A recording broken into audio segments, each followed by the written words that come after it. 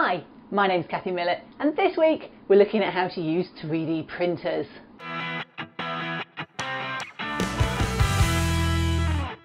So since 3D printing came into existence, the world of modelling has changed a lot. No longer do you have to be able to sculpt or produce something or buy something, you can actually make it yourself. You can even get a scan of yourself and 3D print that, and I've had that done. It's brilliant.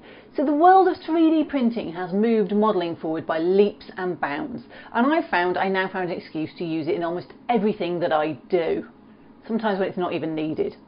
So I've got two videos on this. The first one's going to look at my Filament printer, which is an FDM printer printing PLA, a very basic, easy setup. This printer is an Anycubic i3 Mega. It's a Chinese brand. They're not expensive. Mine was under £300. You can often get deals on that. Having said that, sometimes the quality control on Chinese printers isn't quite as good. So when it came, it had a broken micro switch, which they provide a spare, so I just swapped it out. But you have to be willing, I think, if you're buying the cheaper end of the market, to be willing to tinker. What I do suggest you do is when you've got your 3D printer, you join whatever support group. Mine's a Facebook group for Anycubic. Join it and ask questions there if you get stuck. There are loads of people who are more than happy to share. So this 3D printer works by taking a spool of filament. Now I keep mine in plastic bags because if they get damp they don't print as well. So I keep them in plastic bags with a few of those desiccating sachets you get just to keep them dry. And this is what the filament looks like. This is 1.75mm and it's PLA, it's just made from plants. I'm going to print this in black. I've had this in before, so I just snip the end so it's nice and smooth and I can insert it into my printer. Now the first thing you need to do to get the filament in is to heat the printer. So whilst this is heating, and it will make a fan noise in a minute, I'll just talk you through my 3D printer. First of all, over here we've got my Octopi. That is my print server, and it's in a protected case. It's a Raspberry Pi, it's plugged in and it's plugged into the printer. This is the little camera and it's on this stand, which is just a light, so it points in the right place. That's the fan coming on, and that blows cold air onto the nozzle head. This is the nozzle attachment. This is where the nozzle's underneath and it prints. This is where the magic happens and the filament hits a heating element and is melted and squirted through this nozzle onto your bed. Then you've got the bed. Now this is just heating my bed up, and this is a heated bed. Everything sticks a lot better to a heated bed. One of the problems you'll find with 3D printing is getting adherence. Now, you can just put a card in. This is an SDHC card and you can just put it in the side. I have a lot of problems with that. It didn't always print all the way through. So the filament goes down this side. It starts filling this long tube. You can just see it's inserted here and where it gets darker. And if I press filament in, it starts putting it through. So now I've got mine loaded. The next thing I need to do is level the bed. So I've set this to home. And now I just turn the motors off. And when I do that, I can move this back and forth. Now over time, I find these pop up a little and they get a little bit loose. And you can see this one is just, I can't get a sheet of paper underneath. So if I just loosen these little wedges at the bottom, I can up or down this until a bit of paper goes underneath. You always do things in diagonals. So it's righty-tighty, lefty-loosey. I can spend a lot of time going around in circles with these. Now it's ready to print. You can clean your base at this point, and sometimes if I haven't used it for a while, I use a little bit of isopropyl alcohol. So what's the first thing you need for a 3D print? Well, you need a file. I decided to go to my friend Tim Williams and use some of his files because I've been wanting to print these for a while to go on my Port-de-Noit layout. All I have to do is click download and it pops up. So now you need a software program that will convert your files into a language that your 3D printer can print. In this case it's G-code, and the Ultimaker Cura software that I've got works really well on my particular brand of machine. You might find that whatever brand machine you've got has got its own software or something, and I certainly use that for my resin printer. So I've set the profile to fine 0.1, and these are all the defaults you can see along here, and if these get a little scary, don't worry, you probably don't need to change very many of them. What I do find though is my initial layout at 0.3 on this particular one sometimes comes adrift, so I tend to make it 0.3 just for that first layer. If you look at your Thingiverse settings, quite often it will tell you the print settings. This one's 0.1 millimeters. It used RAFs and it used supports. There's not many other things that I would change. Sometimes I slow my print speed down. I've had a lot of problems with this being just quite fast. What I've tended to do is just halve my print acceleration and travel acceleration because I find it puts less jerks on. And I will always slow my initial speed down just to give it a little bit of a chance to just stick a bit more. So the next thing we need to think about is how is it going to stick to the plate? You're trying to stick something quite small that's coming out of a nozzle onto a flat plate. It doesn't always work. So what you need to do is, mine's a heated plate, which helps, but what I find is you need to prime your nozzle. It doesn't flow out for the first little bit of printing.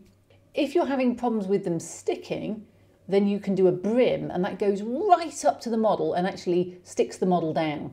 And you can just choose brim or skirt here. It's one of the options. So that's it. I'm not changing very many of the defaults. I just slowed a couple of things down. So I've just opened all my files, and you can see they've all come in very nicely. Actually, they're all the right way round. If I spin around it, they've all got their flat sides down. Sometimes I find they don't come in the right way up and you just need to spin them. And that's easy to do by selecting them and going over here and doing rotate. You just choose what you want to do. You can move them around. It kind of auto sorts them. You can right click and do arrange all models and it will arrange them into a neat little shape. So I prepare it and I do save to file. So one of the things you need to do is get your file from your computer to your printer. Now I find you can just use an SD card, but I found it errored on every 4th or 5th print and it would just stop halfway down the print. And that's probably because it's a Chinese, cheaper printer. But since I moved to using Octoprint via a Raspberry Pi Octopi, a print server, I've not had a single problem.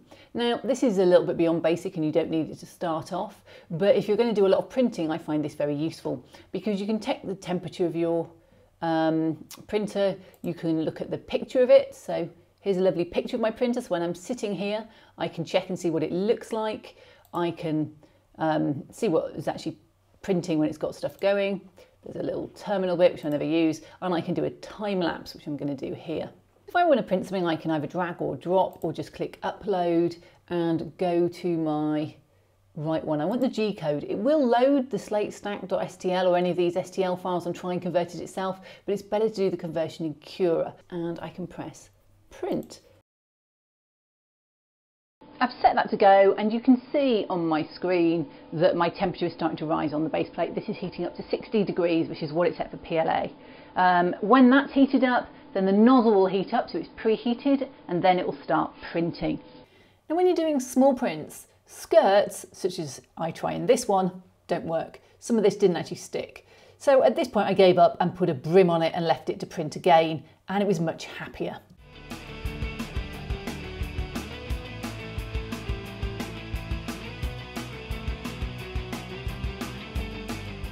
So an hour later and we're finished. Now you can just pop these off, especially if it's a little bit cooler. This is still slightly warm.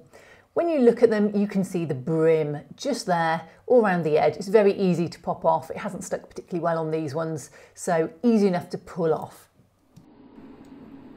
There we go. There's the prints as they come out of the file. This one's got a lot of support on it.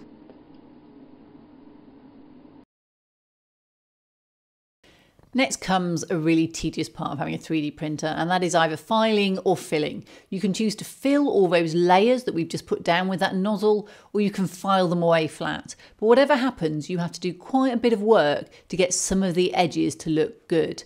So here we are. I've done a bit of titivating, I've done a bit of filing.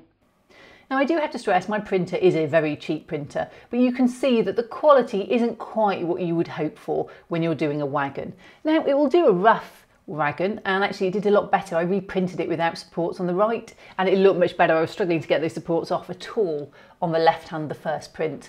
And the structure's all there, and with a little bit of cleaning you could get something that's quite reasonable. And at that price point, you know, it's okay. But at a similar price point to the left is my resin printer, and you can see what a difference that makes. The bolts are just much more defined, you can see the strapping, it's much better print. My 3D printer that's an FDM filament printer, it does have a little bit of a wobble on it, and that shows up in my prints, and I do need to sort that. But overall, I wouldn't print this with them. But why did I buy an FDM printer? Because I've already got a resin printer. So what to me is the advantage of this printer over a resin printer? Well, two things. One, bed size. Yep, you print on a bed or either on a build plate on a resin one. And my resin printer's about this big and my FDM printer's about this big. I can get stuff in there that I can't get into a resin printer. And generally the bigger the stuff, the less quality you need on it. The main thing I built though was components, and I have churned out components like anything. I did this, which is the underneath for my servo motor holding, and it's got all sorts of moving parts in it that throws my points. I've got all sorts of designs for coving the backdrops, doing little bolt mounting things, all those widgets and gadgets and specialist stuff that you can cut from styrene and put together, or use screws and go out and buy. I made them all on my 3D printer this time, and it was so much fun to be able to do that. Overall, my FDM printer is not my first port of call for fine details. Anything small will go my resin printer. That's next time's video. But I have used this printer far more than my resin one, printing out components. Well, I hope you found this video useful. I'm obviously just sort of starting my 3D printing journey. So if you've got any hints or tips, please put them down below. Any comments, any thoughts, put them there. Please don't ask me technical hard questions. I'm not the expert on 3D printing by a long ways. But I have found it incredibly useful. And thanks as always to my Patreons.